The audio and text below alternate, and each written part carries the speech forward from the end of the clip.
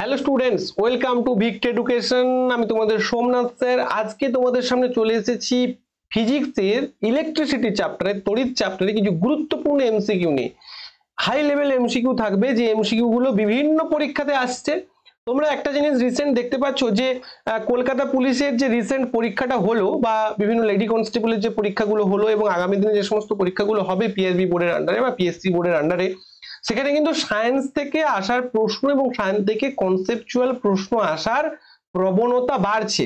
তো যেহেতু সায়েন্স থেকে প্রশ্ন আসার প্রবণতা বাড়ছে, তাই সায়েন্স জিনিসটা কিন্তু তোমাদের ভালো করে করতে হবে এবং গুরুত্ব সহকারে করতে হবে। তাই আজকে আমি তোমাদের সামনে কয়েকটা এমসিকিউ নিয়ে চলে এসেছি, আশা করি তোমাদের ক্লাসটা ভালো লাগবে। দেখো, প্রথম যে প্রশ্নটা বলছে, কোন তড়িৎ কোষের তড়িৎ চালক বল সঠিকভাবে পরিমাপের ক্ষেত্রে কোন যন্ত্রটি ব্যবহার করা হয়? কোন একটা পার্টিকুলার তড়িৎ কোষের যে তড়িৎ চালক বল সেটা সঠিকভাবে পরিমাপ করার জন্য কোন যন্ত্র ব্যবহার করে থাকে? Option A voltmeter, option B ammeter, option C voltameter, নাকি অপশন ডি পোটেনশিওমিটার? উত্তর কি হয়ে যাবে? এই প্রশ্নটা বহুবার তোমাদের ডব্লিউবিপি তে এসেছে, ডব্লিউবিপি এসআই তে এসেছে, এবং তোমাদের কেপি এবং পিএসসি বিভিন্ন পরীক্ষায় কিন্তু বহুবার এসেছে এই প্রশ্নটা। কিভাবে হবে, কি উত্তর হয়ে যাবে? এখানে সঠিক উত্তর হয়ে যাবে কিন্তু পোটেনশিওমিটার। আচ্ছা, একটু প্রশ্নগুলো অপশনগুলো আলোচনা করে দিই। এই যে ভোল্টমিটার, এই ভোল্টমিটার দিয়ে কি পরিমাপ করা হয়? ভোল্টমিটার দিয়ে ভোল্টেজ পরিমাপ করা হয়। অ্যামমিটার দিয়ে কি পরিমাপ করা হয়? অ্যামমিটার দিয়ে কারেন্ট পরিমাপ করা হয়। ভোল্টামিটার দিয়ে কি করা হয়? ভোল্টামিটারে কিন্তু তড়িৎ বিশ্লেষণ করা হয় বা আমাদের ইলেকট্রোলাইসিস করা হয়। ইলেকট্রোলাইসিস, ঠিক আছে, বা তড়িৎ বিশ্লেষণ করা হয়। বোঝা গেল প্রত্যেকের? অবশ্যই যদি ক্লাসটি বোঝা যায়, তোমরা চ্যানেলটিকে সাবস্ক্রাইব করবে, ক্লাসটিকে লাইক করবে এবং বন্ধুদের সঙ্গে শেয়ার করবে। সোমনাথ স্যার তোমাদের দায়িত্ব নিয়ে সায়েন্স এবং অন্যান্য সাবজেক্টের ক্লাসগুলো ইউটিউবে কিন্তু করাবে, কিন্তু তার জন্য তোমাদের একটু সাপোর্ট চাই ভাই। চলো নেক্সট প্রশ্নে চলে যাই। দেখো, এটা খুব ভালো প্রশ্ন দিয়েছে। বাড়িতে বৈদ্যুতিক যন্ত্রাংশে যে 3 পিন প্লাগ ব্যবহার করা হয়, তার সব থেকে মোটা পিনটি কোন তারের সঙ্গে যুক্ত করা হয়? দেখতে পাচ্ছি আমরা এরকম ধরনের একটা 3 পিন প্লাগ ব্যবহার করি। এখানে একটা মোটা থাকে, এখানে দুটো কিন্তু ছোট ছোট থাকে। তো এই যে মোটাটা মানে কিসের সঙ্গে যুক্ত থাকে? মোটাটা লাইভ তার, নিউট্রাল তার, আর্থিং তার, নাকি ফিউজ তার? এটা তোমরা নিশ্চয়ই পারবে প্রত্যেকে। মোটা তারটা অবশ্যই কি হয়ে যাবে? আর্থিং তার। দেখো, তিনটে তার এখানে আমার ব্যবহার করা হয়ে থাকে। ফিউজ তারের কথা তো বাদই দাও, ফিউজ তার তো মানে সার্কিটে ব্যবহার করা হয়, সার্কিট যখন তৈরি হয় সেখানে ব্যবহার করা হয়। কিন্তু একটা যে প্লাগ থাকে, সেই প্লাগের সাধারণত তিনটে পয়েন্ট থাকে। কি কি না, একটা 2 পিন প্লাগ হয়। 2 পিন মানে দুটো পিন থাকে। দুটো পিনের মধ্যে কি কি থাকবে? একটা হচ্ছে লাইভ, একটা হচ্ছে নিউট্রাল। একটা হচ্ছে লাইভ, একটা হচ্ছে নিউট্রাল। আর যদি 3 পিন প্লাগ হয়, তাহলে উপরের যে বড় অংশটা, এটা কি থাকে? এটা হচ্ছে আর্থিং, একটা হচ্ছে লাইভ, আর একটা হচ্ছে নিউট্রাল। বোঝা গেল? একটা হচ্ছে আর্থিং, একটা হচ্ছে লাইভ, একটা হচ্ছে নিউট্রাল। এই তিনটে প্লাগ বা 3 পিন প্লাগ কিন্তু এখানে, বা 3 পিন প্লাগে কিন্তু তিনটে জিনিস বা তিনটে পিন থাকে, ঠিক আছে? আর একটা জিনিস তোমাদের এখানে মনে রাখতে হবে, সেটা হচ্ছে যে এই যে লাইভ, নিউট্রাল এবং এই যে তোমাদের যে আর্থিং, এর কালার কম্বিনেশন কি হবে সেটাও তোমাদের পরীক্ষায় প্রশ্ন আছে, ঠিক আছে? আচ্ছা, এইবার দেখো, ভালো একটা প্রশ্ন দিয়েছে যে এদের মধ্যে সঠিক সম্পর্কটা কি? Watt equal to volt per ampere, watt equal to ampere per volt, watt equal to volt into ampere, নাকি watt equal to volt plus ampere? কি হয়ে যাবে? উত্তর কি হয়ে যাবে? প্রত্যেকেই আমরা জানি যে watt equal to volt into ampere. এটা তোমরা বার করতে পারবে? দেখো, আমি তোমাদের বার করে দেখাচ্ছি। আচ্ছা, ওয়াট মানে কি? ওয়াট কার ইউনিট? ওয়াট হচ্ছে পাওয়ারের ইউনিট। পাওয়ারের ইউনিট ওয়াট। তার মানে পাওয়ার ইকুয়াল টু আমরা কি জানি? পাওয়ার ইকুয়াল টু আমরা বলতে পারি যে work divided by time is equal to পাওয়ার, ঠিক আছে? এইবার দেখো, work divided by time is equal to আমরা কি জানি? পাওয়ার জানি। বেশ ক্লিয়ার। এবারে দেখো, আমরা আর একটা সূত্র জানি, সেটা হচ্ছে এই যে V. V V equal to আমরা কি বলতে পারি? ভি ইকুয়াল টু আমরা বলতে পারি ডব্লিউ, অর্থাৎ ডব্লিউ ইকুয়াল টু আমরা বলতে পারি ভি ইন্টু কিউ, বা V equal to W divided by Q. তার মানে W equal to V into Q. তার মানে এই জায়গাটায় দেখো, আমরা যদি ওয়ার্কটা বের করে নিই, তাহলে ভি ইন্টু কিউ বের করতে পারবো। তাহলে ওয়ার্কের জায়গায় আমরা ভি ইন্টু কিউ বসাতে পারবো, V into Q divided by T. আচ্ছা, আমরা আই, আই মানে কি? আই মানে কারেন্ট। কারেন্ট ইকুয়াল টু কি বলতে পারি? Q into T. এই কিউটা কি স্যার? কিউটা হচ্ছে, আমি এখানে লিখে দিচ্ছি, কিউ ইকুয়াল টু হচ্ছে চার্জ বা আধান। কিউ ইকুয়াল টু হচ্ছে আধান। আই ইকুয়াল টু কি, আই ইকুয়াল টু হচ্ছে তড়িৎ বা আমরা বলতে পারি কারেন্ট। আচ্ছা ভি ইকুয়াল টু কি, ভি ইকুয়াল টু হচ্ছে ভোল্টেজ, বোঝা যাচ্ছে প্রত্যেকের। আর টি ফর টাইম।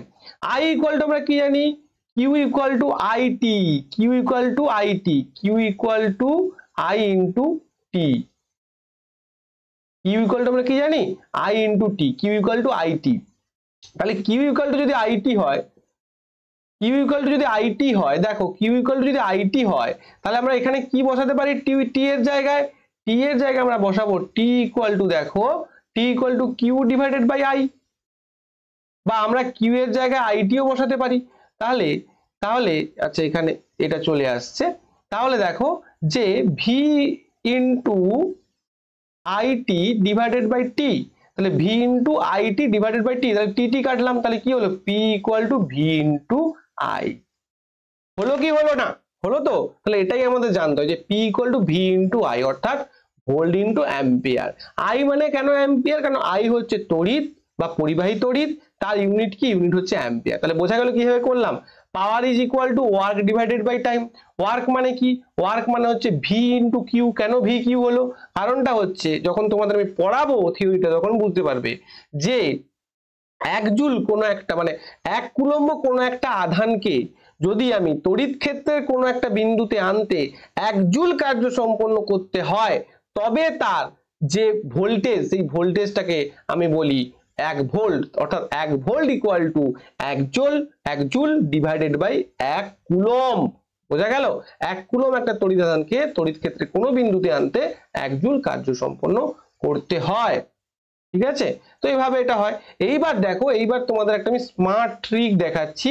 সেই স্মার্ট ট্রিকের দ্বারা তোমরা এই পুরো জিনিসটাকে, পুরো ইউনিট বা ডিটারমিনেশনটাকে তোমরা কিন্তু ভালো করে মনে রাখতে পারবে। স্মার্ট জিনিসটা একটু দেখে নাও। সেটা হচ্ছে দেখো এই জিনিসটা V R I, V R I R P V I. P V I মানে কি, পি ইকুয়াল টু, দেখো এটা পি ইকুয়াল টু কি হয়ে যাবে, P equal to V into I, এই যে P equal to V into I. আবার দেখো ভি ইকুয়াল টু কি হয়ে যাবে, V equal to P by I, পিটা উপরে আছে নিচে আছে আই, তার মানে V equal to P by I. আবার দেখো আই ইকুয়াল টু কি হবে, পি উপরে আছে ভি নিচে আছে, তখন পি বাই ভি। এটা স্মার্ট ট্রিক, এটা হচ্ছে স্মার্ট ট্রিক। এই ট্রিকটা মনে রাখলে পেরে যাবে। V R I, I equal to, দেখো আই ইকুয়াল টু কি হয়ে যাবে, ভি বাই আর, এই যে I equal to V by আর। আবার আর ইকুয়াল টু কি হয়ে যাবে, ভি বাই আই, এই দেখো আর equal to V by I. আবার ভি ইকুয়াল টু কি হয়ে যাবে, দুটো গুণ হয়ে যাবে, ভি ইকুয়াল টু আই আর। অর্থাৎ ভি ইকুয়াল টু আই আর কোথা থেকে পেয়েছি আমরা, ভি ইকুয়াল টু আই আর পেয়েছি ওহমস ল থেকে। ক্লিয়ার? একটা ছোট্ট ক্লাসে আমি টোটালটা ডিসকাশন করে দিতে চাইছি তোমাদের। নেক্সট দেখো, নিম্নোক্ত কোন রাশিটির উপর কোনো পরিবাহীর রোধ নির্ভর করে না, পরিবাহীর রোধ নির্ভর করে না। তাহলে পরিবাহীর রোধ কিসের কিসের উপর নির্ভর করে, পরিবাহীর রোধ তাপমাত্রার উপর নির্ভর করে। কি হয় না, আর ডাইরেক্টলি প্রপোর্শনাল টু টি, অর্থাৎ তাপমাত্রা যত বাড়বে পরিবাহীর রোধ তত বাড়বে। দৈর্ঘ্য অবশ্যই আর ডাইরেক্টলি প্রপোর্শনাল টু এল, অর্থাৎ পরিবাহীর রোধ যত বাড়বে, মানে পরিবাহীর কোন একটা তারের দৈর্ঘ্য যত বাড়বে তার রোধ তত বাড়বে। ঠিক আছে। উপাদান অবশ্যই উপাদানের উপর নির্ভর করে, কোন একটা পার্টিকুলার উপাদানের রোধ বেশি হতে পারে, আবার কোন একটা পার্টিকুলার উপাদানের রোধ কম হতে পারে, সেটার উপর নির্ভর করে, কিন্তু আপেক্ষিক গুরুত্বের উপর নির্ভর করে না। তাহলে এখানে সঠিক উত্তর কি হয়ে যাবে, আপেক্ষিক গুরুত্ব। বোঝা যাচ্ছে? বোঝা যাচ্ছে অবশ্যই একটা লাইক করো। নেক্সট প্রশ্ন, এটা দেখি কারা কারা করতে পারে। ভিডিওটি পজ করবে, পজ করে নিজেরা করবে, করে আমার সঙ্গে উত্তর মেলাবে। দেখো দুটি বৈদ্যুতিক বাল্বের রোধের অনুপাত দিয়েছে 2:3, তাহলে ওদের ক্ষমতার অনুপাত কি হবে। রোধের অনুপাত দিয়ে দিয়েছে, ক্ষমতার অনুপাত বার করতে হবে। ভালো করে বোঝো, রোধের অনুপাত দিয়ে দিয়েছে, ক্ষমতার অনুপাত বার করতে হবে। কি করে বার করব, তাহলে আগে তো রিলেশনটা জানতে হবে আমাদের। কার মধ্যে রিলেশন জানতে হবে, পি অর্থাৎ পাওয়ার এবং আর অর্থাৎ রেজিস্ট্যান্স বা রোধ, রোধ এবং হচ্ছে পাওয়ার বা ক্ষমতার, এদের হচ্ছে কিন্তু এদের দুটোর মধ্যে আগে আমাদের সম্পর্ক জানতে হবে, তাহলেই তো আমরা এটা করতে পারবো। সম্পর্কটা কি হবে, দেখো আমরা একটু আগে কি জেনেছি, P equal to V into I. আবার ওই একটাই ফর্মুলা, ওই যে ত্রিভুজ দিয়ে যেটা দেখিয়েছিলাম ওইটাই জেনেছি। তো এবার এখান থেকে আমরা বের করে নেব বা মনেও রাখতে পারো সেগুলো তোমরা। ভি ইকুয়াল টু কি জেনেছি, আই আর, এটা জেনেছি। দেখো আই তো দরকার নেই, দরকার কি আর, তার মানে আই এর জায়গায় আই এর মান বসাও। তাহলে আই ইকুয়াল টু কি জেনেছি আমরা, আই ইকুয়াল টু বার করো ভি বাই আর, তাহলে আই এর জায়গায় ভি বাই আর বসিয়ে দাও, ভি ইন্টু ভি বাই আর, তাহলে কি হয়ে যাবে, ভি স্কোয়ার ডিভাইডেড বাই আর। তাহলে পি ইকুয়াল টু আমরা রিলেশন পেয়ে গেলাম ভি স্কোয়ার ডিভাইডেড বাই আর। এইবার আমরা অঙ্কটাকে করব, কি করে করব স্যার? দেখো খুব সহজ পদ্ধতিতে করব। বলেছে রোধের অনুপাত 2:3, একটি দুটি বৈদ্যুতিক বাল্বের রোধের অনুপাত 2:3 হলে ওদের ক্ষমতার অনুপাত কি হবে? তাহলে P ইকুয়াল টু আমরা কি পেয়েছি? ভি স্কোয়ার ডিভাইডেড বাই আর। আচ্ছা এবার তাহলে আর ইকুয়াল টু কি পাবো? V square divided by P. রোধের অনুপাত দিয়েছে তার মানে R1 divided by R2 is equal to কি হবে? দেখো V square divided by P1 divided by V square divided by P2। এটা বোঝা গেল কিনা দেখো? তাহলে R1 মানে কি? V square divided by P1, আবার R2 মানে কি? V square divided by P2। রোধ মানে ভোল্টেজটা তো একই, একই সঙ্গে যুক্ত করা হয় যাতে ভোল্টেজটা একই। তাহলে এটাকে আমি সরল করে করি, কি হয় দেখি। তাহলে R1 by R2 is equal to কি হবে? দেখো যে V square divided by P1 into উল্টে যাবে, গুণ আকারে চলে আসবে, P2 divided by V square. তার মানে ভি স্কোয়ার বাদ গেলে হয়ে যাবে R1 by R2 is equal to P2 by P1। ঠিক আছে, P2 বাই P1। তাহলে P2 by P1 equal to কত হচ্ছে? R1 by R2। তার মানে P1 by P2 equal to কত হবে? R2 by R1। তাহলে R2 কত দেওয়া আছে? 3, আর R1 কত আছে? 2। তার মানে 3/2 হয়ে যাবে P1:P2। তার মানে এই এরটা হয়ে যাবে সঠিক উত্তর। রোধের অনুপাত দিয়েছে, বার করতে দিয়েছে ক্ষমতার অনুপাত। P1/P2 ইকুয়াল টু কি হলো? R2 by R1 is equal to 3:2। তাহলে মনে রাখবে যখন দুটি বাল্বের রোধের অনুপাত দিয়ে দেবে তাদের ক্ষমতার অনুপাত জাস্ট অপোজিট মানে রেসিপ্রোকাল হয়ে যাবে, 3:2 হয়ে যাবে, যদি ভোল্টেজটা একই ভোল্টেজ সঙ্গে যুক্ত থাকে। এখানে এটা ধরে নিতে হবে যে একই ভোল্টেজ রয়েছে, একই বিভব প্রভেদ রয়েছে, ভোল্টেজ মানে বিভব প্রভেদ একই রয়েছে, তাহলে কিন্তু 3/2 হয়ে যাবে। বোঝা গেল প্রত্যেকের? না না বোঝা গেলে কমেন্ট সেকশনে জানিও, আমি তোমাদের উত্তর রিপ্লাই দিয়ে দেবো। আচ্ছা নেক্সট প্রশ্ন, আবার একটি সুন্দর প্রশ্ন, হাই লেভেলের প্রশ্ন। কোন পরিবাহীর দৈর্ঘ্য বৃদ্ধি করা হলে, বৃদ্ধি করে দ্বিগুণ করা হলো, উহার পরিবাহিতার কি পরিবর্তন হবে? দৈর্ঘ্য দ্বিগুণ করা হয়েছে, তাহলে পরিবাহিতার কি পরিবর্তন হবে? পরিবাহিতা মানে কি আগে বোঝো। পরিবাহিতা মানে হচ্ছে, পরিবাহিতা মানে কোনো উপাদান, কোনো একটা পার্টিকুলার উপাদানের পরিবহন করার যে মানে পরিবহন করার যে ক্ষমতাটা, মানে পরিবহন সে কতটা করতে পারছে, ইলেকট্রিক কতটা পরিবহন করতে পারছে কোন একটা পার্টিকুলার উপাদান, সেটাকেই বলা হচ্ছে তার পরিবাহিতা। তার মানে কোনো একটা পার্টিকুলার উপাদানের পরিবাহিতা যদি বেশি হয় তার মানে সে কি করতে পারবে? ইলেকট্রিকটা বেশি পরিবহন করতে পারবে। বুঝে গেল? কোনো একটা পার্টিকুলার উপাদানের যদি পরিবাহিতা বেশি হয় সে কি করতে পারবে? বেশি পরিমাণ ইলেকট্রিক পরিবহন করতে পারবে।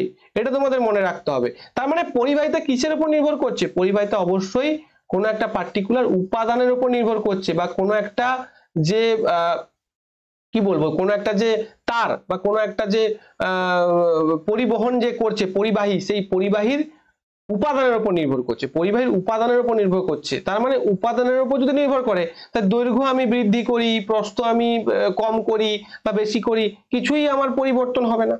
বুঝা যাচ্ছে? তার মানে কি হবে? এখানে একই থাকবে। অনেকে দ্বিগুণ, অর্ধেক, 4 গুণ উত্তর করে দিয়েছে, আমি জানি। তোমাদের জন্য লাইভ ক্লাস নিয়ে আসবো, তখন এগুলো আরো ভালোভাবে ডিসকাশন করবো।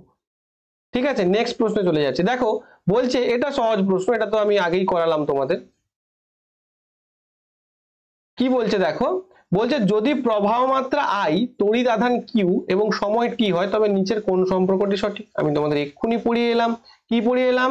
যে Q is equal to IT, Q is equal to IT।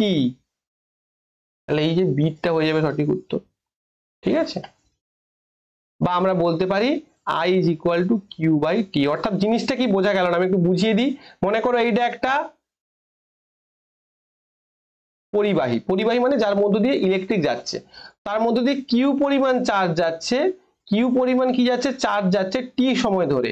তাহলে কিউ পরিমাণ যদি চার্জ যায় টি সময় ধরে, বা কিউ পরিমাণ যদি আধান যায় টি সময় ধরে, তবে তার প্রবাহ মাত্রা হবে কিউ ডিভাইডেড বাই টি। তাহলে এর প্রবাহ মাত্রা কি বলবো?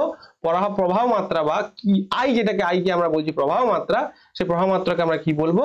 যে কিউ ডিভাইডেড বাই টি। ঠিক আছে, নেক্সট বৈদ্যুতিক ফিউজ তার মূল বর্তনীর সঙ্গে কি ধরনের সমবায় যুক্ত থাকে? দেখো সমবায় দু ধরনের হচ্ছে, একটা হচ্ছে সমান্তরাল সমবায়, একটা হচ্ছে শ্রেণী সমবায়। তাহলে মিশ্র টিশ্র এগুলো হবে না। সমান্তর শ্রেণী সমবায় কোনটা? এই যে পরপর যখন যুক্ত থাকছে তখন সেটাকে আমরা কি বলছি? শ্রেণী সমবায়। তাহলে অবশ্যই শ্রেণী সমবায় যুক্ত থাকতে হবে একটা ফিউজ তার। এই দেখো শ্রেণী সমবায় যুক্ত আছে, কোথায় যুক্ত আছে? শ্রেণী সমবায় যুক্ত আছে। তবেই তো যদি কোনো কারণে বেশি ভোল্টেজ আসে তখন কি হবে? তখন ওই ফিউজটা যদি ডিসকানেক্ট করে দেবে পুরো, এবং বাড়ির যে ইলেকট্রিক যে অ্যাপ্লায়েন্স গুলো আছে সেগুলোকে বাঁচাবে। কিন্তু সমান্তরাল সমবায় যোগ করে থাকে তাহলে কি হলো? সেটা যেই সমবায় যোগ আছে, মনে করো ভালো করে বোঝো, মনে করো এইটা হচ্ছে সমান্তরাল সমবায়, এটা হচ্ছে সমান্তরাল সমবায়। মনে করো ফিউজটা এখানে যুক্ত আছে, তার মানে যখন এই জায়গাতে যে ইলেকট্রিক অ্যাপ্লায়েন্স গুলো আছে সেগুলো বেঁচে যাবে, কিন্তু এখান দিয়েও কারেন্ট চলে যাবে, এখান দিয়েও কারেন্ট চলে যাবে। কিন্তু আমাকে কি যোগ করতে হবে? আমাকে একটা শ্রেণী সমবায় যোগ করতে হবে, তবেই কি হবে? তবেই কিন্তু ইলেকট্রিক অ্যাপ্লায়েন্স গুলো বাঁচবে এবং ফিউজটা কিন্তু কি হয়ে যাবে, যখন বেশি পরিমাণ তড়িৎ যাওয়ার চেষ্টা করবে তখন সেটা কিন্তু ডিসকানেক্টেড হয়ে যাবে। উত্তর কি হয়ে যাবে? শ্রেণী সমবায়। নেক্সট, ধাতব পদার্থের রোধাঙ্ককে নিচের কোন রাশিটি প্রভাবিত করতে পারে? রোধাঙ্ককে, রোধাঙ্ক, রোধের অনন্যকে রোধাঙ্ক বলা হয়। অর্থাৎ রোধাঙ্ক যত বেশি হবে, রোধাঙ্ক যত বেশি হবে তার রোধও তত বেশি হবে, এটা মনে রাখবে। কোন রাশিটি প্রভাবিত করতে পারে? চাপ প্রভাবিত করবে না, বল প্রভাবিত করবে না, চৌম্বক ক্ষেত্র প্রভাবিত করবে না, তাপমাত্রা প্রভাবিত করবে। আমি তোমাদের বলেছিলাম যে তাপমাত্রা রোধকে প্রভাবিত করে, তার মানে রোধকে প্রভাবিত করে মানে কি? রোধাঙ্ককেও প্রভাবিত করবে। তাহলে কি হয়ে যাবে উত্তর? তাপমাত্রা হয়ে যাবে সঠিক উত্তর। নিচের কোন পদার্থটি রোধের তাপমাত্রা বৃদ্ধিতে হ্রাস পায়? এটা খুব ভালো একটা প্রশ্ন, এটা খুব ভালো প্রশ্ন, এটা বহুবার পরীক্ষায় প্রশ্ন আছে। কেন? দেখো, কারণ আমরা কি জেনেছি? আর ডাইরেক্টলি প্রপোর্শনাল টু টি। অর্থাৎ এই রোধ যখন বাড়বে, মানে তাপমাত্রা যখন বাড়বে তখন কি হবে? রোধ বৃদ্ধি পাবে, আর তাপমাত্রা যখন কমবে তখন রোধ হ্রাস পাবে। তাহলে তাপমাত্রা বাড়লে রোধ বৃদ্ধি পাবে, তাপমাত্রা কমলে রোধ হ্রাস পাবে, এটা আমরা জানি। কিন্তু এখানে কোন কি বলেছে? কোন পদার্থটি রোধ তাপমাত্রা বৃদ্ধিতে হ্রাস পায়, তাপমাত্রা বাড়লে হ্রাস পাবে। এটা কার ক্ষেত্রে হবে? কার্বন, এবং আরো এক্সাম্পল গুলো মনে রেখো, জার্মেনিয়াম এবং হচ্ছে সিলিকন। অর্থাৎ এগুলো সাধারণত অর্ধপরিবাহীর ক্ষেত্রে উল্টো হয়ে যায়। অর্ধপরিবাহীর ক্ষেত্রে আমরা কি দেখি? এই যে তাপমাত্রা বৃদ্ধিতে যে রোধের হ্রাসটা, তাপমাত্রা বৃদ্ধিতে যে রোধ বৃদ্ধি পায় সেটা উল্টো হয়ে যায়, মানে তাপমাত্রা বৃদ্ধি পেলে রোধ হ্রাস পায়। এটা খুব ভালো প্রশ্ন। দেখো, একই উপাদানের দুটি সমান দৈর্ঘ্যের তার আছে, একটির ব্যাসার্ধ আর একটি ব্যাসার্ধের দ্বিগুণ, তাহলে এদের রোধের অনুপাত কত হবে? ব্যাসার্ধ আর একটি ব্যাসার্ধের দ্বিগুণ, তাহলে এদের রোধের অনুপাত কত হবে সেটা তোমার কাছে জানতে চেয়েছে। দেখো ভালো করে বোঝো, আমি একটু ডিটেলসে করাচ্ছি। আর আমরা কি জানি? আর ডাইরেক্টলি প্রপোর্শনাল টু এল, আবার আর ইনভার্সলি প্রপোর্শনাল টু তার যে প্রস্থ হচ্ছে তার সঙ্গে ইনভার্সলি প্রপোর্শনাল। অর্থাৎ মানে কি? মানে কোন একটা তার যদি মোটা হয় তাহলে তার রোধটা কি হবে? কম হবে। আর কোন একটা তার যদি সরু হয় তার রোধ বেশি হবে। আবার কোন একটা তার যদি লম্বা বেশি হয়, মানে তার দৈর্ঘ্য বেশি হয়, তাহলে কি হবে? তার রোধটা বেশি হবে। আর যদি সেটা লম্বা কম হয় তাহলে তার কি হবে? তাহলে তার রেজিস্ট্যান্সটা কম হবে। বোঝা গেল? মানে কম দৈর্ঘ্য হলে রেজিস্ট্যান্স কম, আর বেশি দৈর্ঘ্য হলে রেজিস্ট্যান্স বেশি। আর মোটা যত হবে তত কি রেজিস্ট্যান্স তত কম হবে, আর যত সরু হবে রেজিস্ট্যান্স তত বেশি হবে। তাহলে এই দুটো, এবার এই দুটো সমীকরণকে আমি একত্রে কি লিখতে পারি? আর direct proportional to L by এ। এবার মনে করো এখানে একটা আমি কনস্ট্যান্ট দিয়ে দিলাম, আর equal to rho into L by এ। এই রোটা মনে করো কোন একটা পরিবাহীর, কোন একটা পার্টিকুলার পরিবাহীর উপাদানের রোধাঙ্ক, মানে একই উপাদান যদি হয় তাহলে রোধাঙ্ক একই হবে। ঠিক আছে? আচ্ছা, এবার দেখো আর ওয়ান ইকুয়াল টু কি বলেছে? 2 আর আর টু মনে করো 1। এটা মনে করো তুমি, আর টু যেহেতু 2 গুণ, মনে করো আর টু 1 আর আর ওয়ান হচ্ছে 2 যেহেতু 2 গুণ বলেছে। তাহলে আমি এখানে কি করলাম? দেখো, আর এটা বের করলাম। এইবারে যেটা করব সেটা হচ্ছে আর equal to rho into L by এ। তাহলে আর ওয়ান ইকুয়াল টু কি হবে? দেখো বলেছে একই উপাদানের দুটি দৈর্ঘ্য সমান দৈর্ঘ্য, তার মানে L1 is equal to L2, তার মানে ইকুয়াল টু L ধরলাম আমরা, তার মানে দৈর্ঘ্য তো একই বলেছে, তার মানে R1 ইকুয়াল টু কি হবে? Rho into L by A1, R R2 equal to কি হবে? Rho into L by A2। আচ্ছা, এ মানে কি? মানে প্রস্থচ্ছেদ। প্রস্থচ্ছেদ মানে কোনটা? দেখো একটা তারের এই যে মুখটা, এটা প্রস্থচ্ছেদ। প্রস্থচ্ছেদ মানে কি হবে? এইটা কি বলতে পারি আমরা? এটা তার কি হবে? ক্ষেত্রফল। ক্ষেত্রফল মানে কি হবে? পাই ইন্টু আর স্কোয়ার। তাহলে এ equal to pi into R square. তাহলে পাই ইন্টু আর স্কোয়ার মানে কত? একটা হবে পাই ইন্টু 2 স্কোয়ার, আর একটা হচ্ছে কত?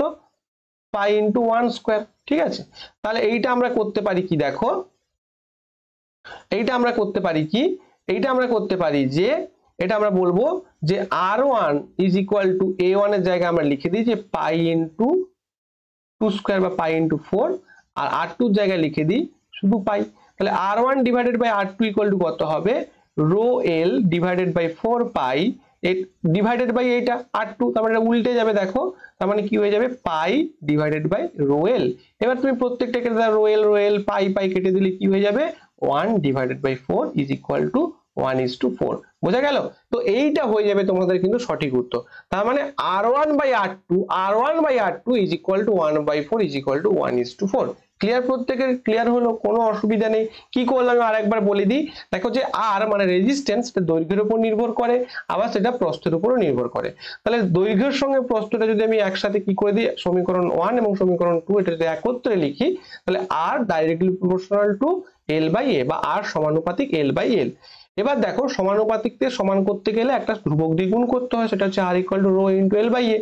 এবার এই যে এটা, এই এ মানে কি, এই একটা গোলাকার প্রস্থচ্ছেদ, এই যে গোলাকার মুখটা, এটা তারের দেখো মুখটা, যে এইটাকে প্রস্থচ্ছেদ বলছি আমরা। তাহলে যদি প্রস্থচ্ছেদ তাহলে পাই আর স্কোয়ার, তাহলে r2 যদি 1 হয় তার 2 গুণ মানে 2, আমরা সেরকম ভাবে লিখেছি পাই আর স্কোয়ার 4, তাহলে উত্তর কি হবে 1:4, বি হয়ে যাবে সঠিক উত্তর। বোঝা গেছে প্রত্যেকের? না বোঝা গেলে কমেন্ট বক্সে কমেন্ট করে জানিও। এটাও একটা গুরুত্বপূর্ণ প্রশ্ন। এটা কি বলছে দেখো, যে 220 ভোল্ট 100 ওয়াট বৈদ্যুতিক বাল্বের মধ্য দিয়ে তড়িৎ প্রবাহ হলে ওই বাল্বের ফিলামেন্টের রোধ কত হবে। এটা আমরা সূত্র তো পেয়ে গেছিলাম, কি পেয়েছিলাম, যে P equal to V square divided by আর। তাহলে R ইকুয়াল টু কি হবে, V square divided by P. V মানে কত, 220 ভোল্ট। আর মানে এটা খুব গুরুত্বপূর্ণ প্রশ্ন, বহুবার পরীক্ষাতে প্রশ্ন আসে, রেলে তো মানে ভরে ভরে আসবে এই প্রশ্নগুলো একদম। রেলের জন্য আরো টাফ লেভেলের প্রশ্ন করাবো, চিন্তা নেই। আর P ইকুয়াল টু কি হবে 100 ওয়াট। তাহলে দেখো 220 ইন্টু হচ্ছে 220 ডিভাইডেড বাই হচ্ছে 100, তার মানে 0 0 কেটে দিই, 22 22, তোমরা এটা তো মনে রাখবে নিশ্চয়ই, প্রত্যেকে নিশ্চয়ই মনে রেখেছো। 22 22 কি হবে 484 ওহম, 22 স্কোয়ার 484 হয়, তাহলে উত্তর হয়ে যাবে এ। বোঝা গেল? নেক্সট 1 ভোল্ট, এই যে সেই প্রশ্নটা আমি করেছিলাম যে V equal to W divided by Q, V equal to W divided by Q বা W equal to V Q. এইখান থেকেই তোমাদের পরীক্ষায় প্রশ্ন আসবে, এই পার্টিকুলার ফর্মুলাগুলো মনে রাখবে। কি হবে তাহলে এখানটা, ভি মানে কি 1 ভোল্ট, ডব্লিউ মানে ওয়ার্কের ইউনিট কি হবে, ডব্লিউ মানে কি কার্য বা ওয়ার্ক, এর ইউনিট কি 1 জুল, আর এটা মানে কি চার্জ বা আধান 1 কুলম। তাহলে 1 volt equal to 1 joule divided by 1 coulomb, বিটটা হয়ে যাবে সঠিক উত্তর। নেক্সট, বৈদ্যুতিক সংযোগের ক্ষেত্রে যে লাইভ তার ব্যবহার করা হয় তার আবরণের বর্ণ কি হয়। এটা হচ্ছে বর্তমান অনুযায়ী, আগে হতো লাল কিন্তু বর্তমানে হয়ে যাবে বাদামি, বাদামিটা সঠিক উত্তর হয়ে যাবে। দেখে নাও, এই হচ্ছে কালার, দেখে নাও, এটা হচ্ছে বর্তমান অনুযায়ী কি হচ্ছে, লাইভ তারের রং হচ্ছে কিন্তু বাদামি, নিউট্রালটা হচ্ছে কিন্তু নীল, এবং আর্থিংটা হচ্ছে সবুজ। আর্থিংটা আগেও সবুজ ছিল, কিন্তু আগে নিউট্রালটা হতো কালো রঙের এবং লাইভটা হতো লাল রঙের। বর্তমান কিন্তু কি হয়েছে, লাইভটা ব্রাউন কালারের করা হয়েছে, নিউট্রালটা নীল কালারের, এবং আর্থিংটা হচ্ছে সবুজ কালারের করা হয়েছে। আর্থিং নিয়ে কোনো প্রশ্ন নেই, আর্থিং বরাবরই সবুজ ছিল। আর্থ পৃথিবী, পৃথিবী মানে সবুজ, আর্থিং মানে সবুজ। ঠিক আছে,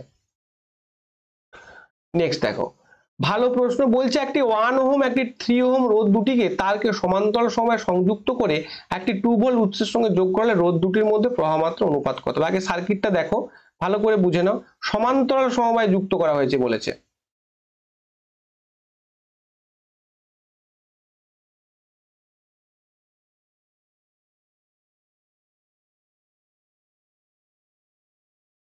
দেখো তাহলে এখানে কি করা হয়েছে, এখানে কিন্তু কি করা হয়েছে, এখানে একটা ব্যাটারি আছে, মনে করো ব্যাটারির চিহ্নটাকে এরকম করা হয়, এটাকে মনে করো 2 ভোল্ট, এটা 2 ভোল্ট, 2 ভোল্ট করা হয়েছে। তাহলে এখান দিয়ে একটা তড়িৎ প্রবাহ হচ্ছে, এবং এখান দিয়ে একটা কিন্তু কি হচ্ছে, তড়িৎ প্রবাহ হচ্ছে। আচ্ছা, এখান দিয়ে একটা তড়িৎ প্রবাহ হচ্ছে, মনে করো এটা I1, এটা মনে করো I2, এখান দিয়ে একটা তড়িৎ প্রবাহ হচ্ছে, এবং এখান দিয়ে একটা কিন্তু তড়িৎ প্রবাহ হচ্ছে, আর ভোল্টেজটা একই কিন্তু কারেন্টটা ডিফারেন্ট। আচ্ছা, তাহলে এটাও 2 ভোল্ট, এটাও 2 ভোল্ট, এর এর হচ্ছে কত, এটা কত ওহম, এটা মনে করো 1 ওহম, এটা মনে করো 3 ওহম। আচ্ছা, আমরা একটা ফর্মুলা পড়েছিলাম, কি সেটা, ভি ইকুয়াল টু আই আর, তার মানে আই ইকুয়াল টু কি হবে, ভি বাই আর।